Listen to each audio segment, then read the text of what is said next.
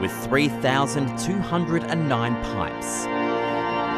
This is one of the most impressive instruments in the country. It's like having a whole symphony orchestra controlled by one person. But after nearly 90 years in service, St Peter's Cathedral decided it was time for a tune-up.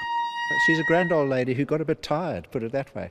Every single pipe was pulled out in July last year and shipped to England. We closed the cathedral for 4 weeks completely, and where we're standing now was full of pipes. The pews were pushed out.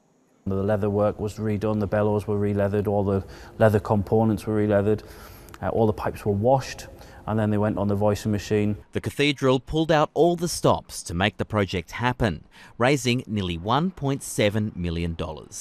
While the restoration was underway, the cathedral's organist made do with an electric instrument.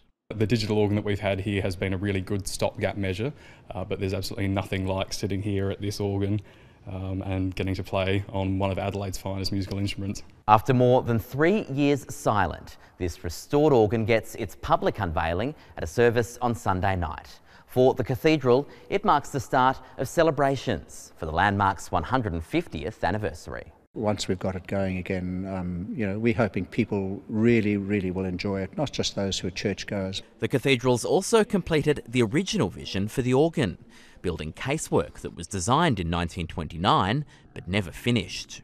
And while it's mostly used in church services, the organ's also played at official functions, state funerals and other concerts. Might even be the first time that's been played in St Peter's Cathedral, who knows? Casey Briggs, ABC News, Adelaide.